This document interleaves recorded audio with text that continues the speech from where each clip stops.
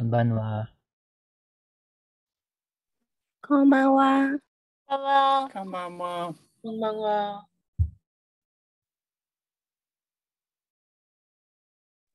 こんばんは。Amen. Praise God. So I would like to invite now Brother Emil to open the service with prayer. God bless you.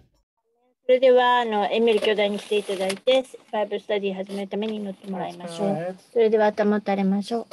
Wonderful Heavenly Father, 素晴らしい天のお父様、 we thank you for all you do in our lives. 私たちの人生にあなたが行ってくださるすべてのことを感謝し We ます。 can't thank you enough and praise you enough. 十分にあなたに感謝し、あなたに賛美しきることはできません。 Thank you for this opportunity to hear from you again. 再びあなたから聞くことのできるこの機会を感謝します。 Bless this Bible study. どうかこのバイブルスタディを祝福してください。 Speak to our hearts, Lord. どうか私たちの心に語りかけてくださいますように。 Help the word to sing into our souls. どうか私たちにその御言葉が深く根付きますように、私たちの心に根付きますように。 Help us to live this word in our daily lives. そして日々の生活のうちでこの御言葉に生きることができるように助けてください。 Commit the Gifu trip into your hands, Lord. 岐阜への旅をあなたの御手に委ねます。 Commit every single detail into your hands, Lord. すべての細かい詳細においてもあなたの御手に委ねます。 Lives to be touched. どうか人々の心にあなたが触れてくださり、 People to be healed. 人々が癒され、 People to be blessed by your word. あなたの御言葉によって祝福されますように。 Your supply. そしてあなたの必要なあなたの供給も求めて祈ります。 Every single detail, Lord. すべて You の know 詳 it. 細においてあなたはそのすべてをご存知です。 Bless our dear brother Fed, どうか私たちの愛するフェド兄弟を祝福し、 laying down his life for us to give the word. 彼は彼の人生を捧げて私たちに御言葉をくださるために自分を捧げておられます。 He's asking for prayer for his lower back. 彼の腰の部分のために祈りを求めています。 You take away the pain, Lord. どうか痛みをどうか取り去ってくださいますように。 You took our pain on the cross. あなたは十字架の上で私たちの痛みのすべてを取り去ってくださいました。 This is nothing for you, あ Lord. なたにはこれは何ということもない非常に簡単なことです。 Heal our dear pastor right now, Lord. 今すぐ私たちの愛する牧師を癒してくださいますように。 Commit everything into your hands, Lord. すべてのことをあなたの御手に委ねます。 The health 健康も of every single church member. 一人一人の教会の一人一人の健康のためにも委ねて祈ります。 People who are not attending tonight. 今晩まだ来ていない人たちのためにも、 Bless them as they listen to the recording. もし今日来られないとしたらどうかこの録音したものを聞いて彼らが祝福されますように。 Strengthen Naomi. そして今働いているナオミにも力を与えてください。 Take away feeling of sickness in her body, Lord. 体の中に感じている病気をどうか取り去ってくださいますように。 Bring her safely home. 安全に家まで帰ってこれますように。 Commit all these things into your hands, すべ Lord. てのことをあなたの御手の中に委ねます。 In the name of the Lord Jesus Christ. Amen. 主イエスキリストの皆を通してお祈りいたします。アーメン。Amen. アーメン。 God bless you, saints. 神の祝福が皆さんにありますように、生徒の God 皆さん。 bless you, brother. We Amen. appreciate you. Let us read our scripture once again tonight in Matthew chapter 16, verse 18 to 19. 今晩の聖句であるマタイ書の16章の18から19読んで始めていきましょう。 And I say unto thee that thou art Peter, and upon this rock I will build my church, and the gates of hell shall not prevail against it. And I will give unto thee the keys of the kingdom of heaven, and whatsoever thou shalt bind on earth shall be bound in heaven, and whatsoever thou shalt loose on earth shall be loosed in heaven. そこで私もあなたに言う。あなたはペテロである。そして私はこの岩の上に私の教会を建てよう。黄泉の力もそれに打ち勝つことはない。私はあなたに天国の鍵を授けよう。そしてあなたが地上でつなぐことは天でもつながれ。あなたが地上で解くことは天でも解かれるであろう。アメン。Amen. So we are still in the Christian Living, part 48 this time. 今晩は、キリスト者としての生き方、キリスト者として生きる、パート48ですね。Amen. And in our subtopic, possessing the gates of the enemy, this is part 4. そしてその副題に関しては、敵の門を勝ち取る。そしてそれのパート4になります。Amen. And we will gonna talk about tonight about the eye gate. 今晩話すのは目の門についてですね。Amen. So may God bless His word. どうか主が彼の言葉を祝福してくださり、as well as may He bless our hearts tonight. どうか私たちの心も祝福してくださいますように。Amen. And I certainly thank everyone last Sunday. 先週の日曜日、皆さんのことを考えていました。Thank you for praying for us. 本当に感謝しているんですけど、皆さんが私たちのために祈ってくださってありがたく思っています。We believe we passed the exam. 信じるに僕らは試験を受かったと思います。合格したと思います。Amen. Amen. So we have been talking about possessing the gates of the enemy. 敵の門に打ち勝つということに関して話してきていますけれども、 When you say to possess something, you have in control. 何かに打ち勝つとか何かを取るということは、それをもってそれを支配するということですね。Amen. And though it is a promise for Abraham and his seed, そしてそれはアブラハムとアブラハムの子孫に約束されていることなんですけれども、amen, but we are also seed of Abraham. そして我々も霊的に言うとアブラハムの子孫になるわけです。Amen. And we have Jesus as the mighty conqueror who conquered for us. イエス様が私たちにとっての征服者であり、力強い征服者で、私たちのために全てを征服してくださった方なのです。Amen. That's why we also conquered with him. だから私たちも彼と共に征服し打ち勝つわけです。Amen. And then we go into the thought of our greatest enemy is ourselves. そして我々にとっての最も大いなる敵というのは我々自身であるという思い、考えに Not ですね。not your brother, not your sister. あなたの兄弟や姉妹ではなく、Amen. As Brother Branham said, his greatest enemy is William Branham. ブラナム兄弟が言われたように、私の最も偉大な敵はウィリアム・ブラナム自身である。Amen. So your greatest enemy is you. つまりあなたの最も大いなる敵はあなた自身である。Amen. And in ourselves, we know that we have 5 inlets of the body, or that's why we type that to the gates. ちょうど我々もその体には5つの出入り口がありますよね。それがちょうどだからその門として表されるのに一つタイプ We also have 5ですね。in the spirit realm. そして5つ、霊的な部分でも5つの層があって、Amen. We know in our soul, it's just 2 things, believe and doubt. 魂の中に2つのこと、信じることと疑うことというのがありますが、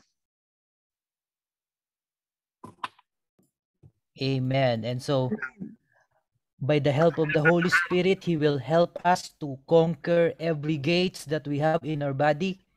だから聖霊の助けによって私たちの体にあるすべての5つの門を征服するのを助けてくださいますように。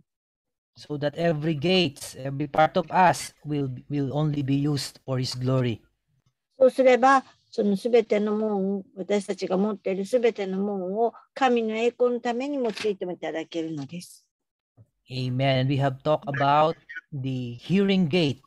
以前に、聞くという聞く門ですね。耳に当たる門ですよね。Amen. And in this series, we are we are talking about our physical ear as hearing, but we are also talking about spiritual hearing. これはその耳、肉的な耳で聞くということと、また霊的に聞くということについても語りました。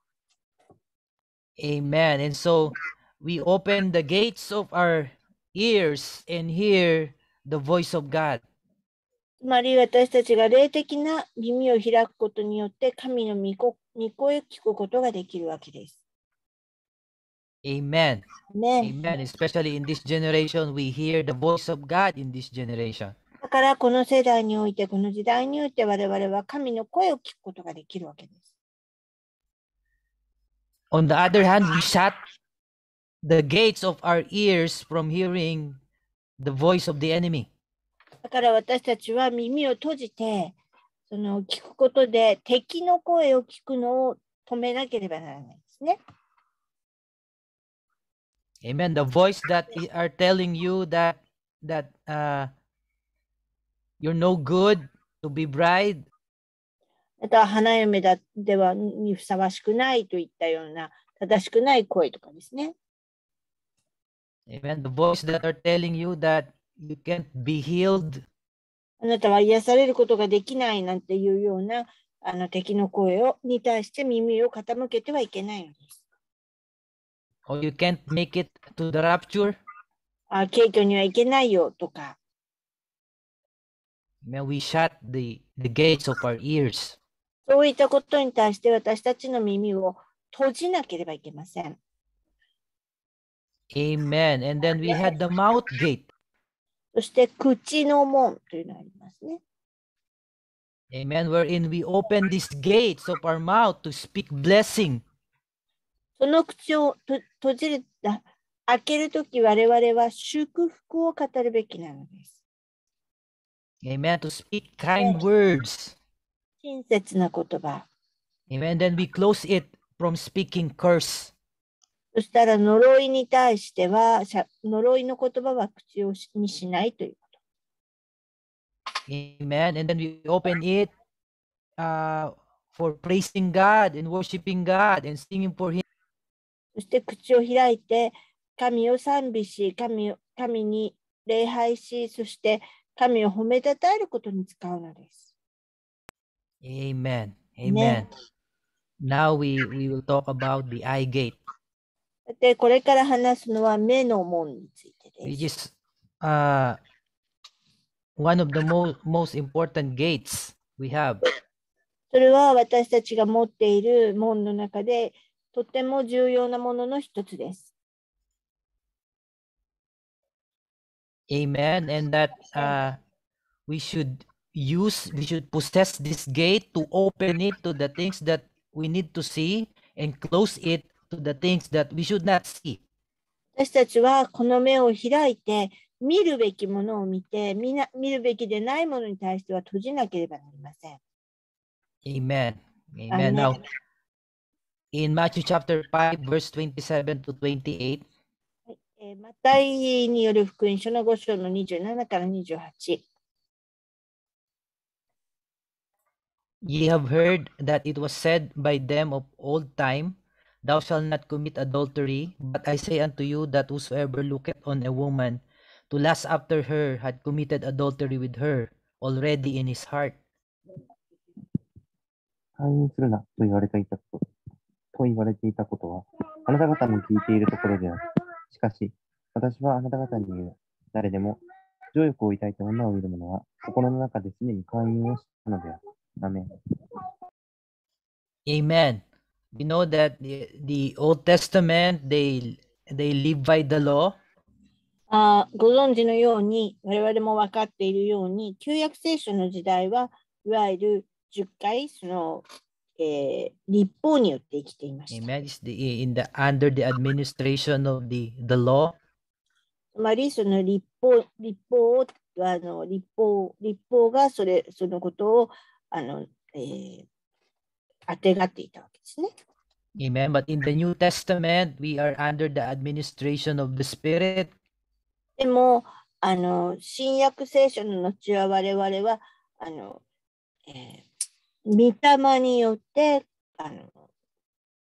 こう、御霊によって、組織じゃない、御霊によって見られているわけですね。Amen. And though there are lots of advantage for us because there are many things that in the ceremonial law that we do not need to do, like offering of a lamb, a dove, or all those things that they do in the Old Testament. 我々にとって利点がたくさんあります。例えば旧約聖書の時代では鳩だとか子羊だとかを捧げ物に捧げたりとかしなければならなかったんですけれども、今の時代ではそのようなものを出すわけではないわけです。Amen. But on the other hand, でも逆に、 Amen, it is now focused on the inward man. 我々の内なるものをしっかりと見なければいけないので、where the Bible says God looks at the heart. 聖書に書かれているように、神は人の心を見る。Amen. Not in the outward appearance, but in the heart. 外側ではなく、内側、心を見ておられる。Amen. But because of that, だから、Amen, God sees whatever we think from our heart or from our mind. だから私たちの思いや私たちの考えの中をご覧になっておられる。Amen. In that we do not need to do the actual act, yet you are already sinning in your heart. 実際その行動で起こしていなかったとしても、考えることによってもうすでに罪を犯している。Amen. Just like this law in the Old Testament that it says, "Thou shalt not commit adultery." 旧約聖書の中にあるように、姦淫するなって書かれているんですが、Amen. But in the Old Testament, you need to really do the actual act of adultery before you have committed that sin. 旧約聖書でその姦淫をするなということは、実際にその姦淫を犯したということで初めて罪に定められるんですけど、Amen. But in the New Testament, this is Jesus' own words. でも新約聖書ではこれはイエス様ご自身の言葉なのです。Amen. So it has become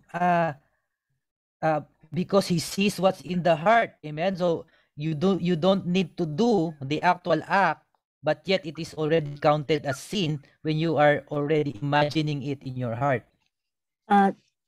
イエス様はもう言われたのは、神様は心の内をご覧になることがおできになる神様であられるので、人間がその思いを抱いただけで実際の行為を行っていなくても、それは実際そのような思いで見ているということが罪につながるのであるということを言われているわけです。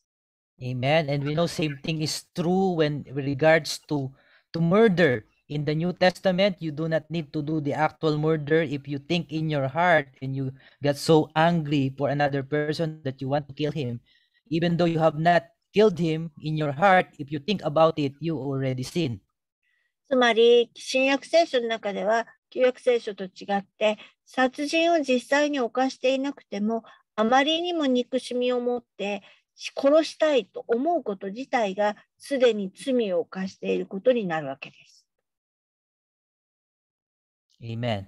Amen. Amen. So this verse is telling us to close the gates of our eyes. Amen. To see, to lust after woman when you're a man. もしあなたは男性であるなら、情欲を抱いて目を開けてそういった女を見るのであれば、そのような目は閉じておきなさいという意味なわけです。Amen. But of course, it goes the same with woman. それは To もう lust after another man. それは女性にも同じことが言えますね。男性に対して情欲を抱いてみるということは姦淫を犯しているということですから。Amen. So many people at the day of judgment, they will say that they did not do any adultery.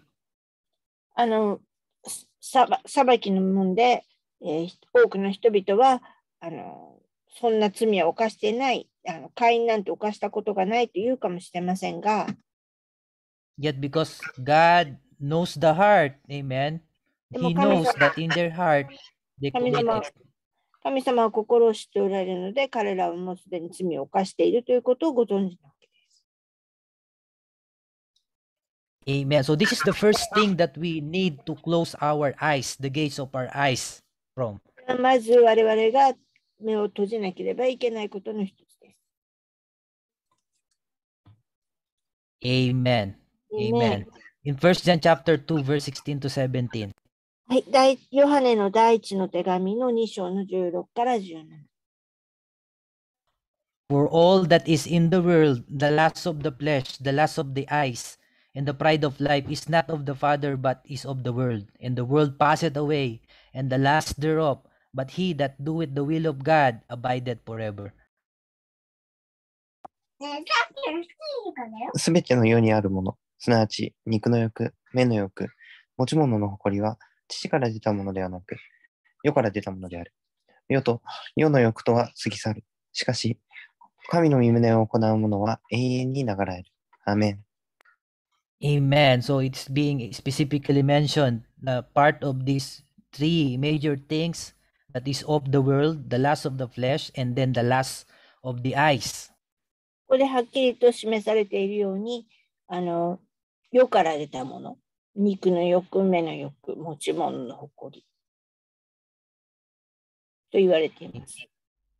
Amen. Amen. Let's read this quote. じゃあこのコート、この引用を読んでいきます。And our life is not our own, amen, but it's the life of the Holy Spirit in us that makes us Christian. I believe that every fiber of a Christian's body is controlled by the Holy Spirit. I believe that your eyes are 私たちの人生、私たちの命は私たち自身のものではない。しかしそれは聖霊が私たちのうちにおられて、その命が私たちをクリスチャンにしているのである。そう信じています。クリスチャンの体のすべての繊維、すべてのものは、聖霊によって制御されているのです。私はあなたの目もそうだと信じています。Amen. You cannot help when you look to see an evil, but if you lust after it, you already committed adultery. You turn your head. だからあなたがその悪いものを邪悪なものを見ることを止められないかもしれないけれど、もしそれに植え替えてしまうのだったら、もうすでにそれは寛容化していることになります。だからあなたの頭を反対側に向けるべきなのです。Amen. Sister Ruth, I think there's a feedback from you. There's a feedback. Feedback? From you. Maybe you use a loudspeaker. Oh. Yeah, so it's coming again. My voice is coming again to the mic. Oh.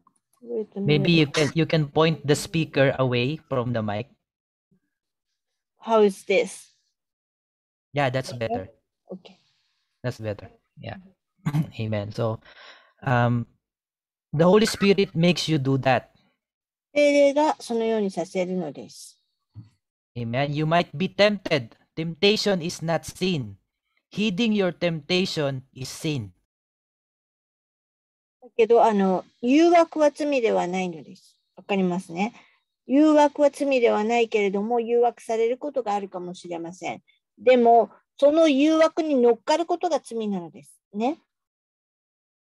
Amen. You can be tempted. Christ was tempted like we are, but never sinned. あなたは誘惑されることがあるかもしれない。キリストでさえ私たちと同じように誘惑されました。しかし、決して罪は犯されませんでした。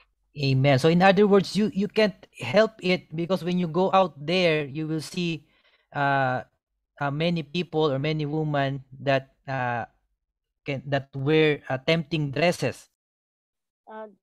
実際世の中歩いていれば、その誘惑に駆られるような服装をしている女性たちがたくさんいる事実は否めません。Amen. But the problem is when you turn your head and follow and look after them and lust after them. That's the problem. 問題というのは頭をそっちに向けてしっかり見てしまって、それに対する欲を持ってしまうということが問題なわけです。Amen. That's why we are in this series we are talking about possessing the gates, these gates of your body, and that includes possessing your eyes.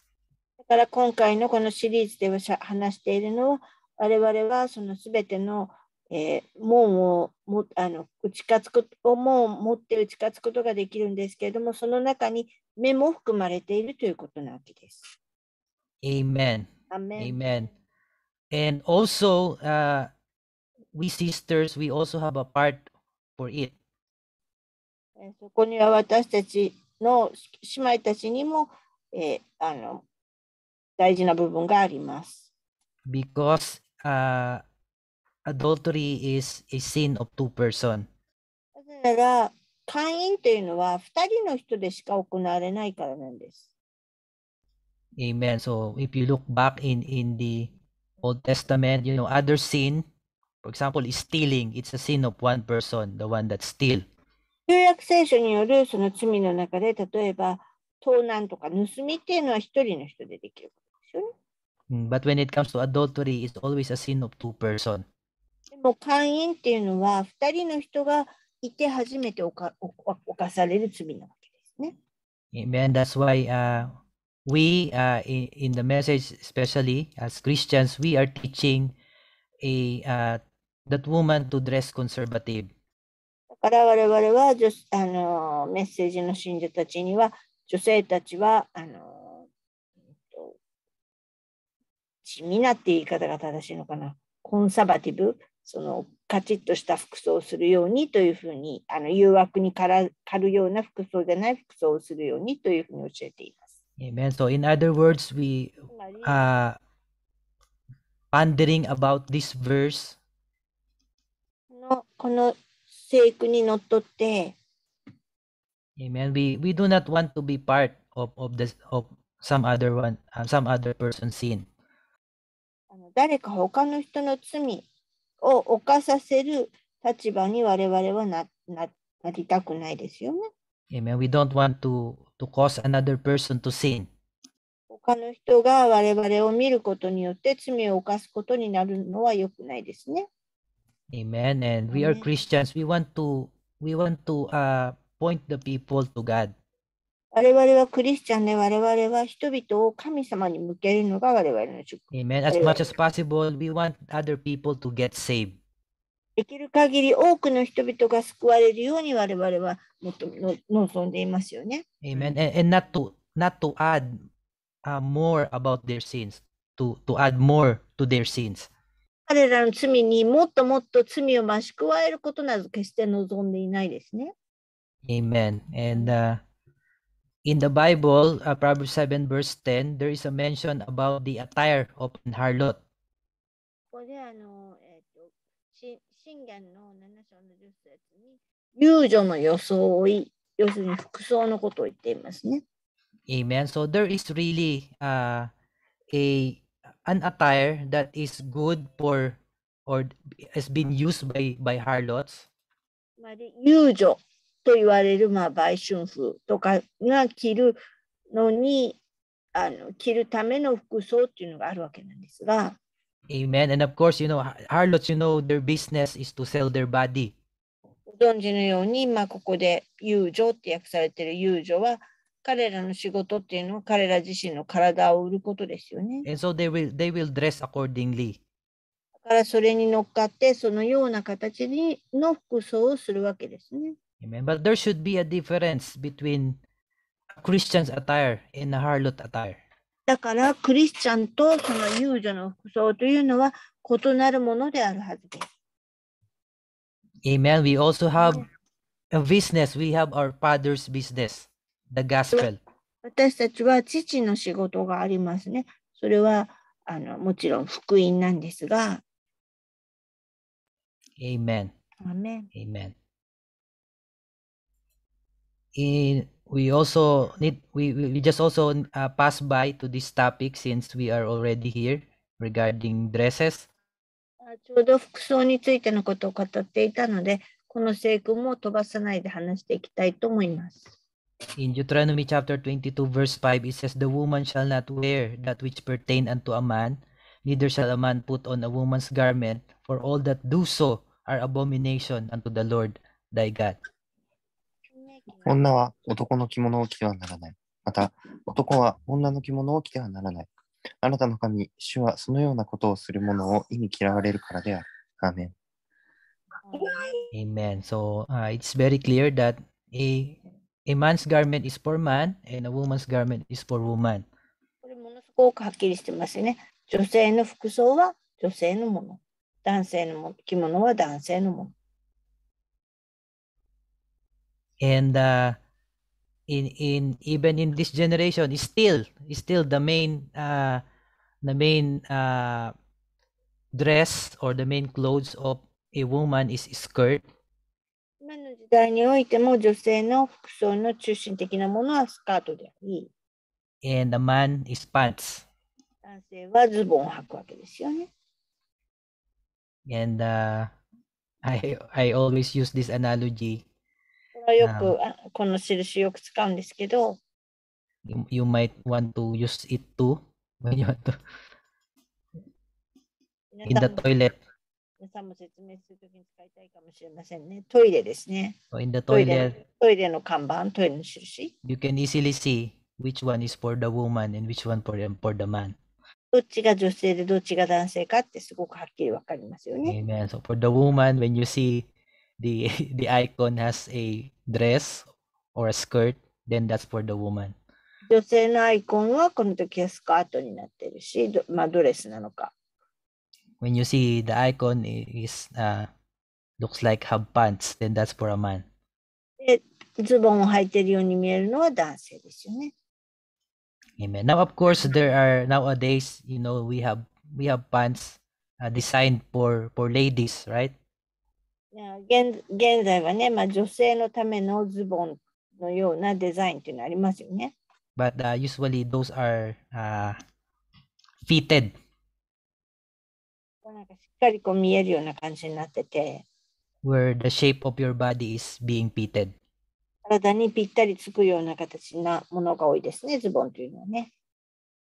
Then you will go back again to the verse in Matthew chapter 5.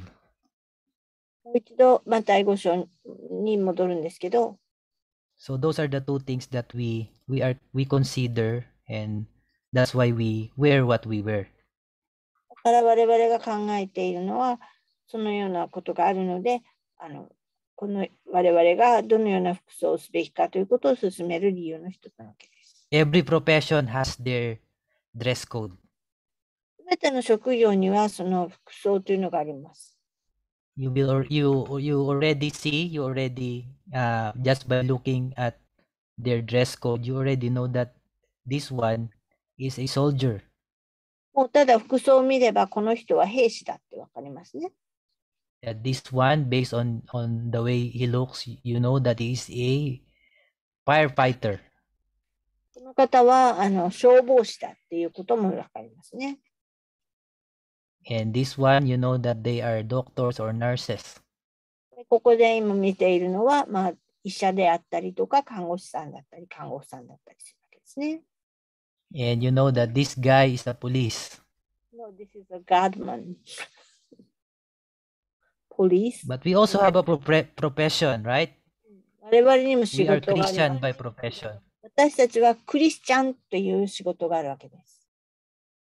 Amen. Though God looks really at the heart. 神様は私たちの心をご覧になります。That means even if you wear long dresses, if your heart is cruel and your heart is evil, it's no use. たとえあなたが長いスカートを履いて髪の毛を長くしていようとも、あなたの心が意地悪で、そしてとても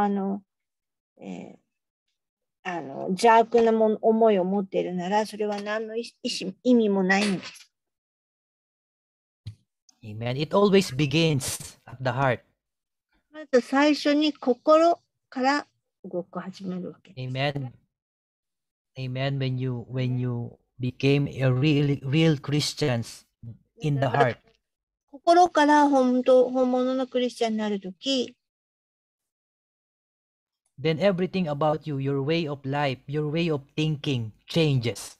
あなたの生き方、そしてあなたの考え方のすべてが変わるんです。You want now to please the Lord. まず主を喜ばせたいと思うし、You want now to lead people to Christ. 人々をキリストに導きたいと思う。You want to live according to His word. 彼の御言葉に従っていきたいと。Amen. And this way of thinking is very hard to understand outside. このような考え方というのは、他の人々にとってはとても理解しがたいことなのです。Amen. But if you really read the word, you will know that what we believe, what we do is just based on the word. でも、御言葉をしっかりと読むんだったら、我々がすべて御言葉を基礎にしてそのように生きているということはわかるわけですよね。Amen. And you know, I'm not a legalist that we need to measure how long your skirt is, how long your dress is. 僕はあまりそのリガリスティックではないので、立法主義的ではないので、あなたのスカートの長さは何センチでなければいけないとか、こうあるべき、あるべきというようなことは言いませんが、Amen. But just keep that in mind that we want to avoid 欲しいのは、some other person to have sin. 他の男性に罪を犯させないようにするということ。Same thing with men. 男性も同じです。Amen. That, you know, we do not go to the gym and, you know, we become so, what you call it? You have six packs and everything, and then you wear so much fitted clothes that woman also can last after you.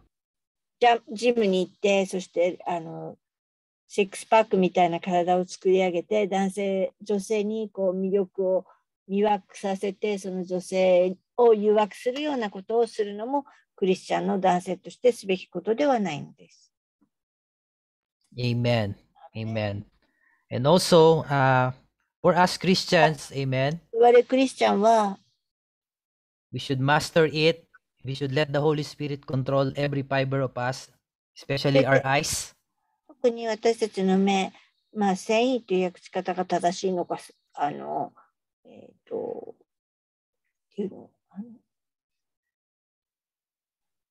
Our eyes, to close our eyes. 私たちの目をどのように閉じるかということも Amen. 学ばなきゃい From けない。lasting against other person.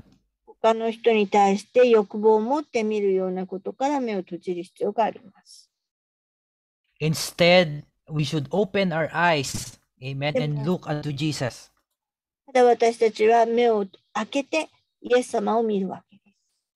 In Hebrews chapter 12, verse 2, looking unto Jesus, the author and finisher of our faith, who for the joy that was set before him endured the cross, despising the shame, and is set down at the right hand of the throne of God. ヘブル人への手紙の12章の2。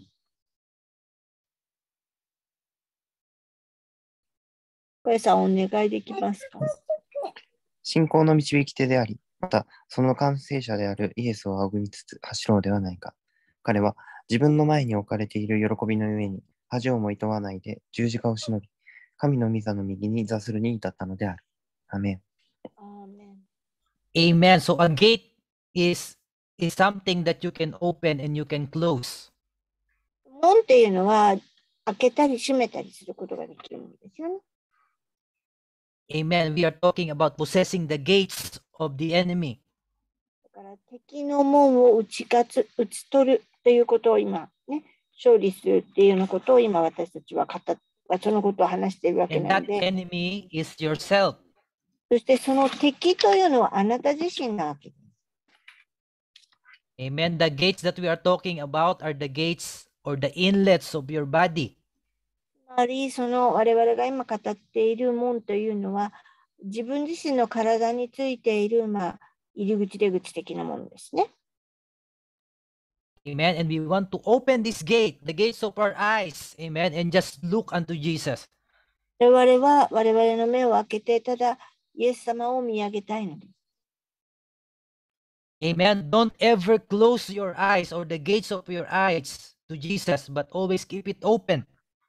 イエス様に対して自分の目を閉じることがありませんように、常にイエス様に向けて開けておけますように。Amen. From the start to the finish. 最初から最後まで。Amen. Because He is the author and the finisher of our faith. だから彼こそが日本語では導き手であり、完成者である。書かれたものであり、始められた方というふうに言ってるわけですね。Amen. In 2 Chronicles chapter 20 verse 12.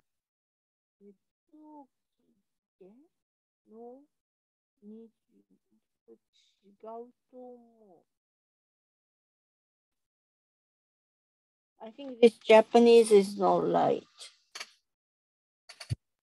Okay.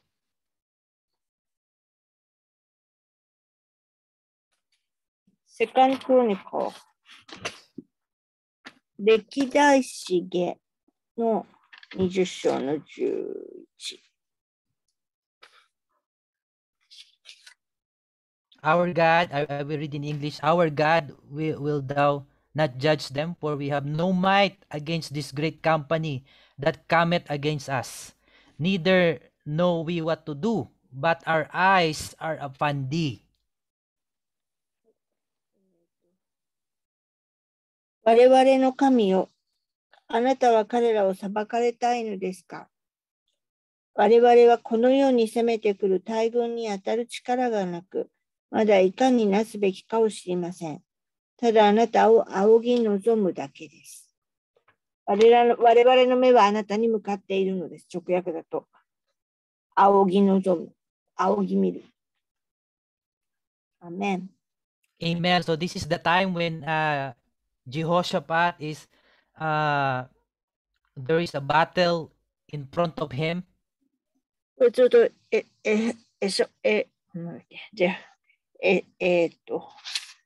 ホショハ、ヨシャパテが寄ってくるときに起こった事態での話なんですけれども。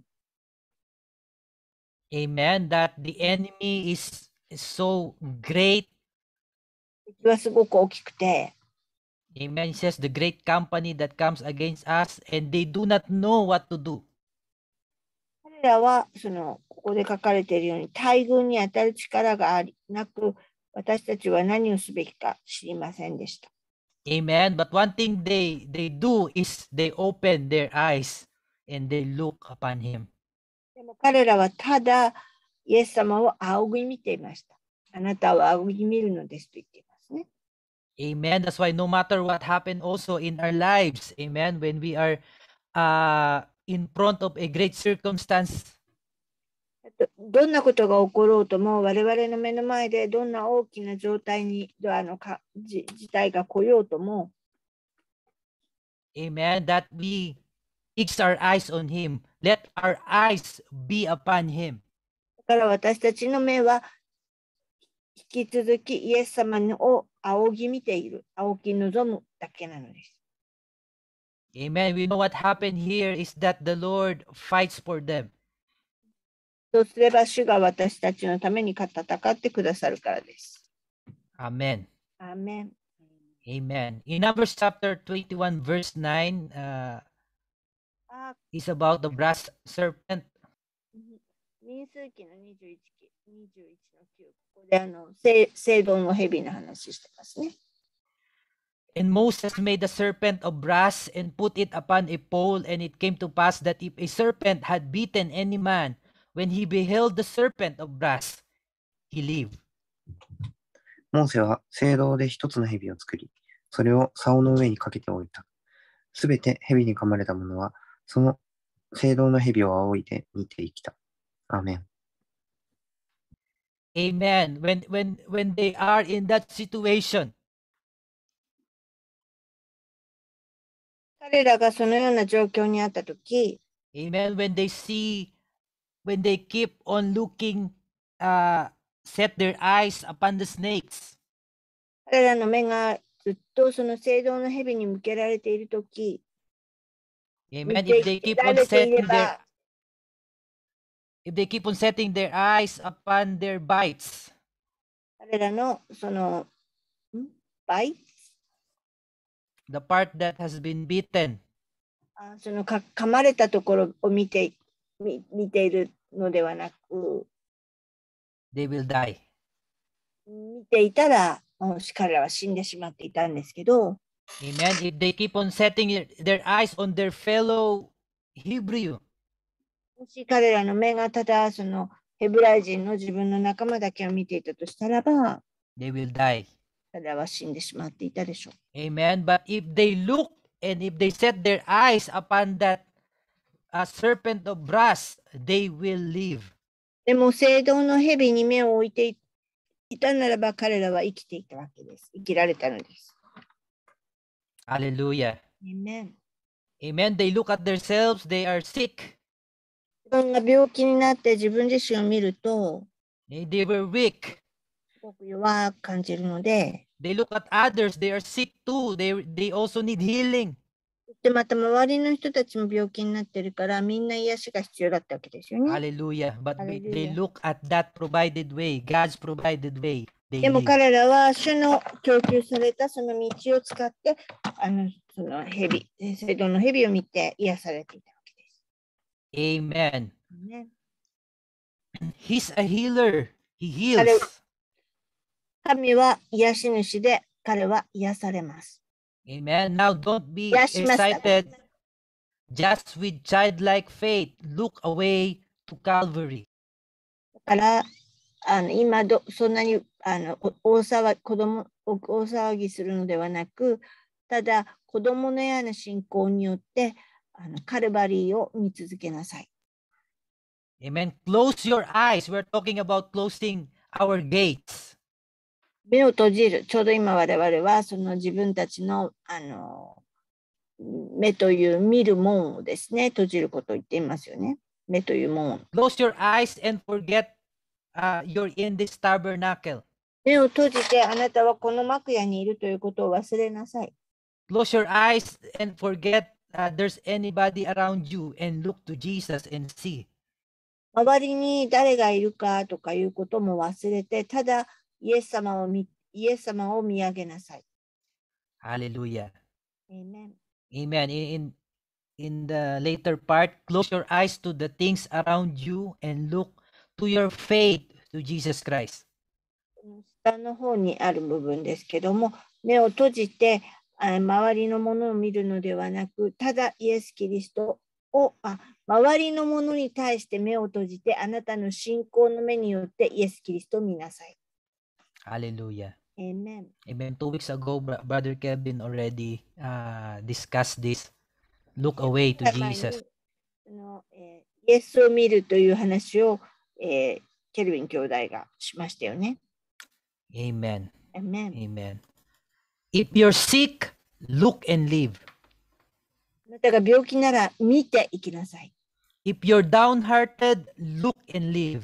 あなたの心が落ち込んでいるなら見て生きなさい。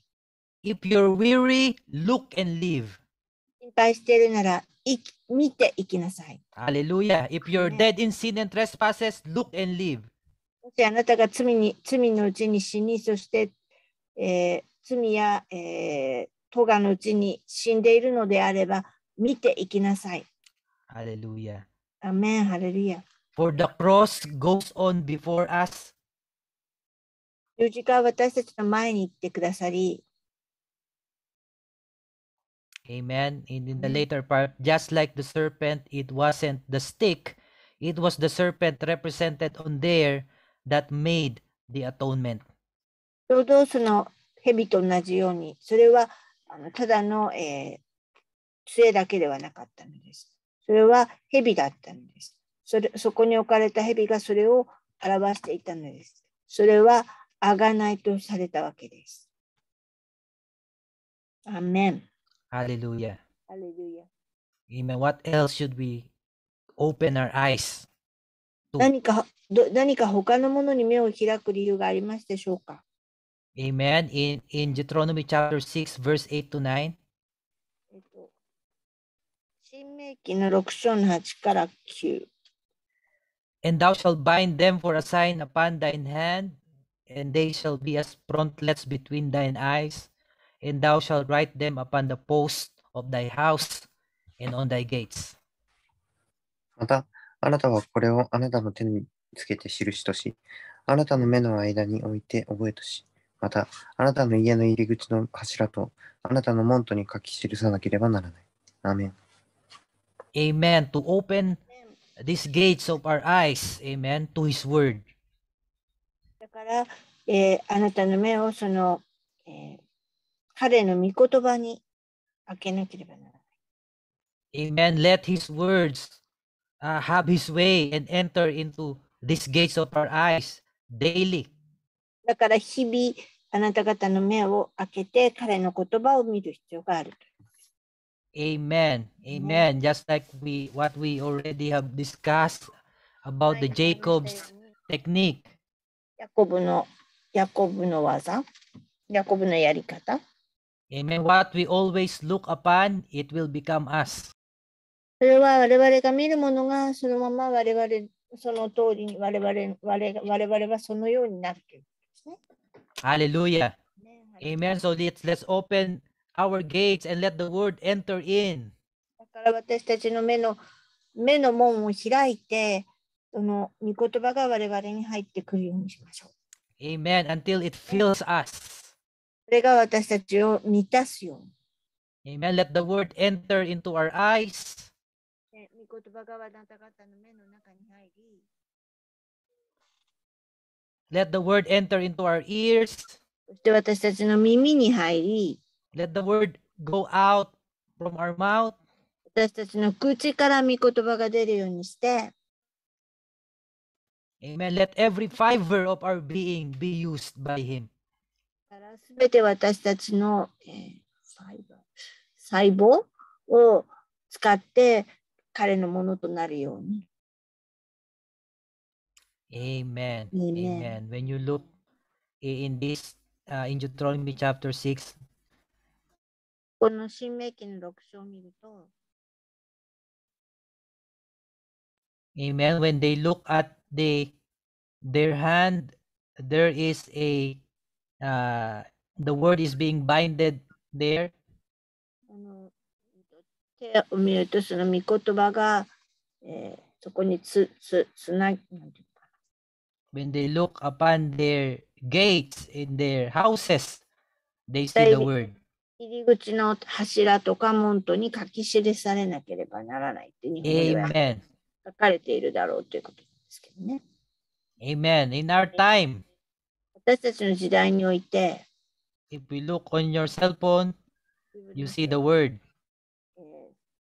携帯電話、スマホとかを見たら御言葉があって、Amen. You look on your laptop, you see the word.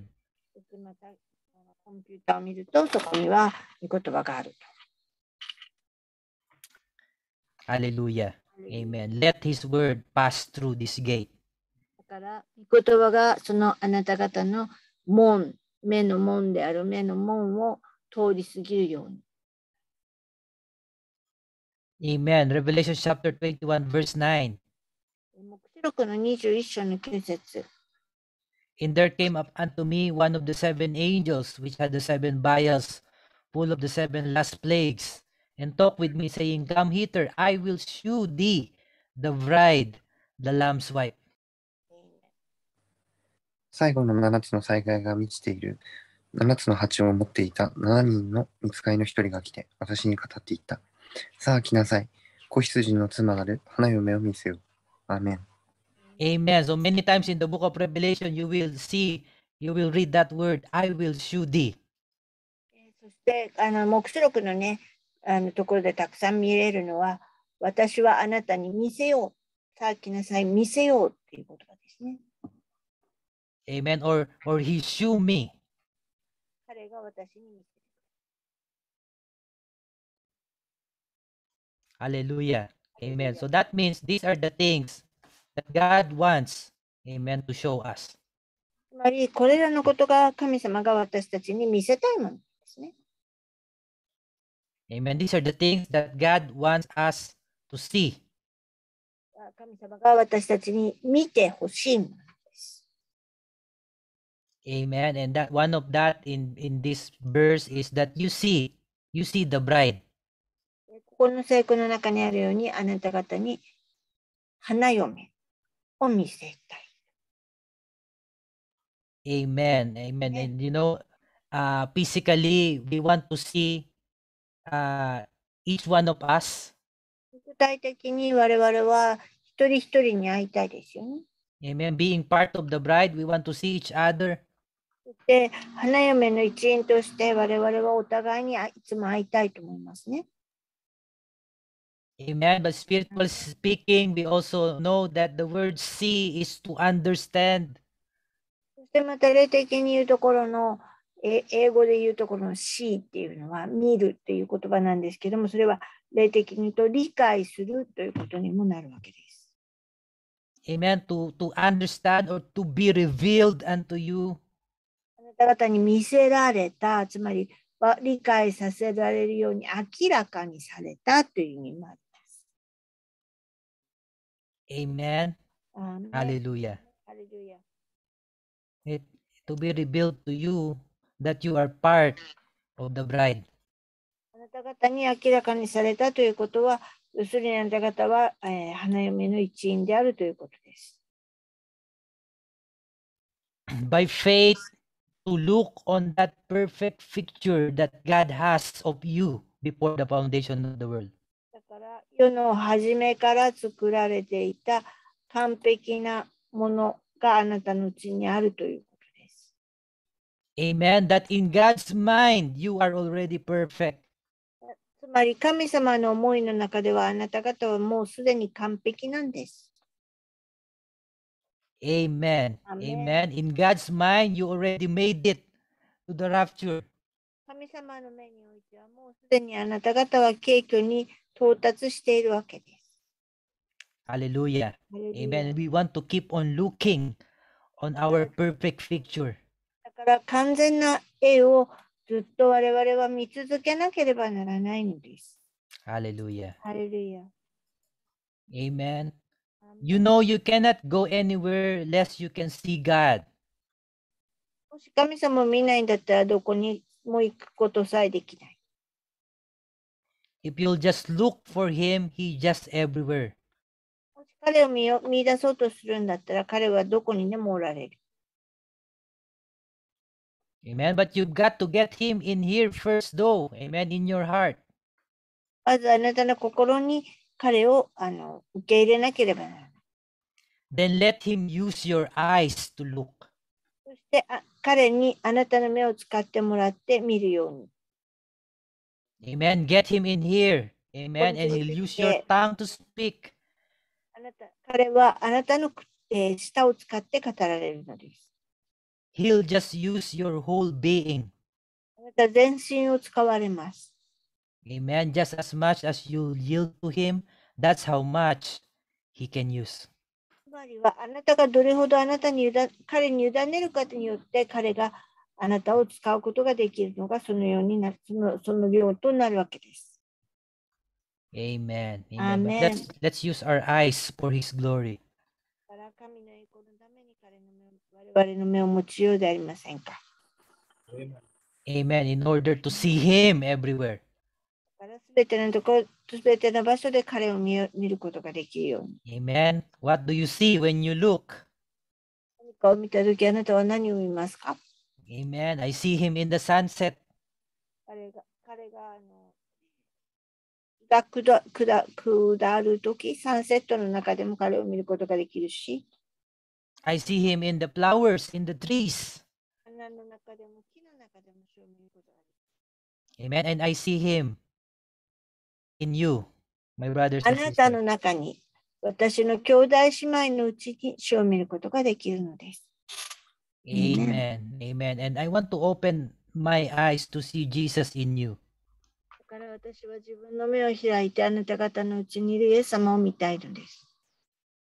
Amen. And when I look at every one of you, I try to close my eyes to the things that are negative about you.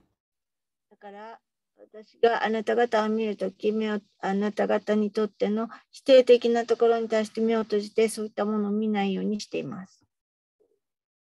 Amen. No matter how you think you're so weak, それほどあなたがすごく弱いように感じていたとしても、amen. But everyone in you in the church, when I look, I see Jesus.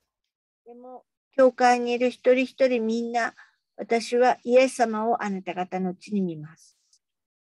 Hallelujah. アレルヤ。Amen. エイメン。 Stay out of this modern world. この新しいというか、現在的な世から離れていなさい。Stay out of these modern theologies. いわゆる新しい今の時代の教義からも離れていなさい。Just look to the Lamb of God.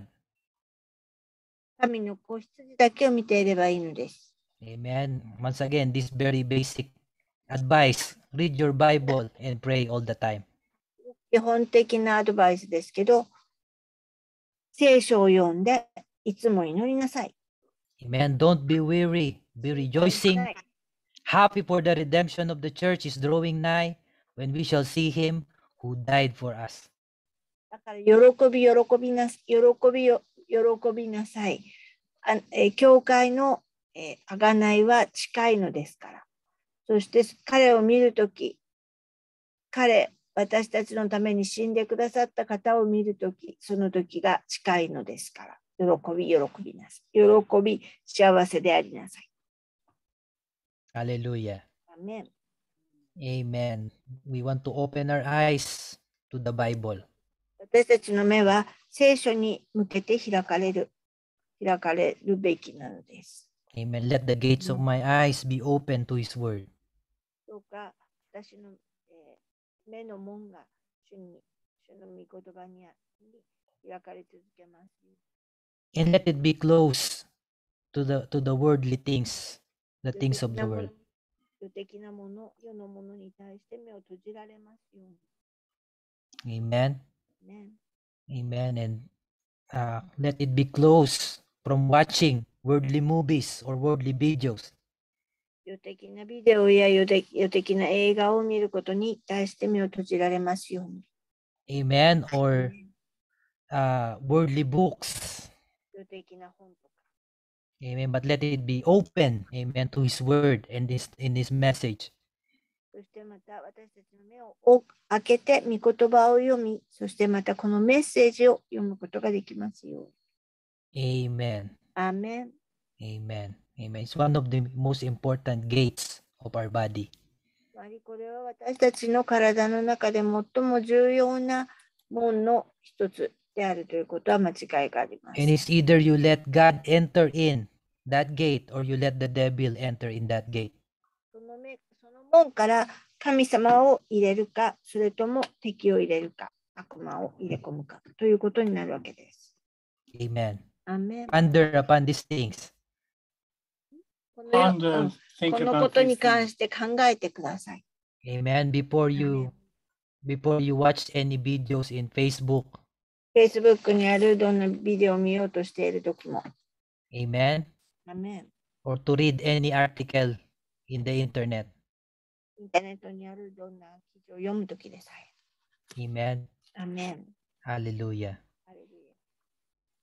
Mark chapter 10 verse 51 to 52. マルコによる福音書の10章の51から52。Jesus answered and said unto him, What will thou that I should do unto thee? The blind man said unto him, Lord, that I might receive my sight. And Jesus said unto him, Go thy way, thy faith had made thee whole. And immediately he received his sight and followed Jesus in the way. イエスは彼に向かって言われた。私に何をしてほしいのか。その盲人は言った。先生、見えるようになることです。そこでイエスは言われた。行け、あなたの信仰があなたを救った。すると彼はたちまち見えるようになり、イエスに従っていた。アーメン。Amen. Many times in the scripture, Jesus healed a blind man. 聖句の中にたくさんイエス様が、盲目の人を癒したところがありますね。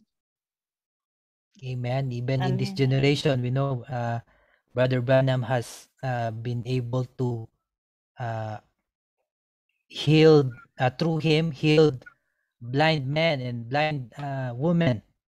この時代においてもブラナム兄弟はイエス様、彼の体を通してイエス様は目の見えない男性や女性を癒されました。Amen. And that is in the literal. それはもう実際的なことですけども、Amen. But also in the spiritual, God is still open eyes. そしてまた霊的なことを言えば神様はその目も今も開け続けておられます。Amen. God still open our eyes to the things that we do not see before, but now we understand. 今までは分からなかったこと、見えなかったことを今私たちは理解し始めているわけですから。Amen. God is still in the business of healing eyes. 神様は今も目を癒すという仕事をやめておられないのです。God is still in the business of preparing that gate. で、またこの目の門であるこの門をですね、また復活させる、回復させるというお仕事をなされ続けています。Hallelujah. ハレルヤ。Let us pray. それじゃあ祈りましょ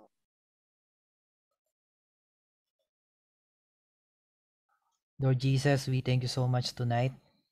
イエス様、また再び今晩を本当に感謝します。Thank you for your word tonight. 今晩あなたの在いてくださった御言葉を感謝します。Lord, forgive us. どうか私たちをお許しください。Lord, if there are things that we have let enter to our eyes, 私たちの目から入れるべきでないものをもし入れていたのであれば、amen, that from tonight, Lord, 今晩から I pray that each one of us will dedicate this part of our body to you.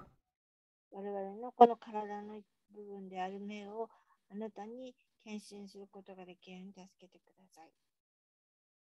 Lord, that it will be open. Let this gate be open for the things of God.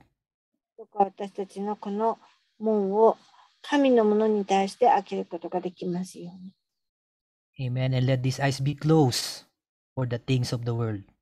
世のものに対して閉じられますように。Lord, help my brothers and sisters, どうか私の兄弟姉妹たちを助け、because it's only by your Holy Spirit, Lord, that we will be able to possess this gate. ただ唯一聖霊によってだけこの